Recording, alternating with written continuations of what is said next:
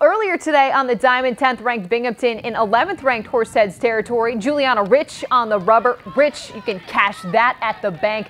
The K to start out the game, then one batter later to end the inning. Rich gets the Pats to go down swinging.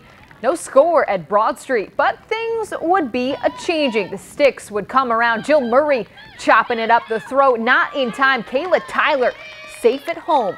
Then Abby Whitney, bada bing. You can hear the bat go as she sends in two Horseheads. As they outscore Bingo at home, the Raiders ride ahead 11-6.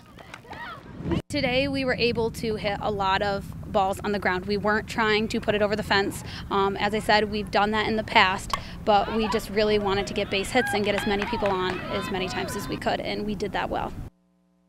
That strategy working for Horseheads. More from the stack. Elmira beaten up on Ithaca tonight. Express senior Sarah Topping going 3 for 4 with 2 RBIs as Elmira picks up the win 16-1.